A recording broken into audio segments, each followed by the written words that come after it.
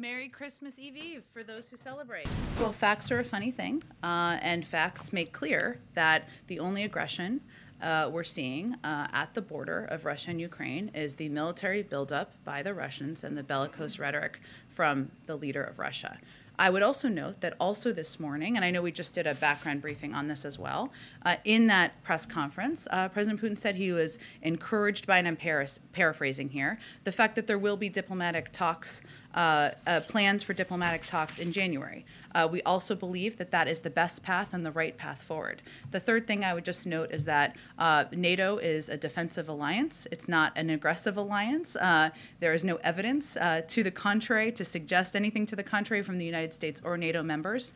And of course, our efforts are to work with and defend our NATO partners.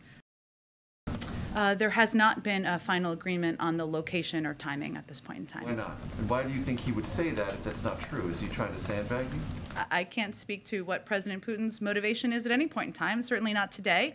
We are working towards diplomatic talks. There have been proposals put forward by the Russians. Some we would agree with, some we certainly wouldn't agree with. Obviously, on the NATO example is a good example of that. And we're working to finalize what they'll look like. We also agree diplomatic conversations are the right path forward. Thanks, everyone. Merry Christmas to those who celebrate. Merry Christmas and Happy New Year. And Happy New Year, yes. Last briefing of 2021. Don't look so sad, everyone. Thank you, guys.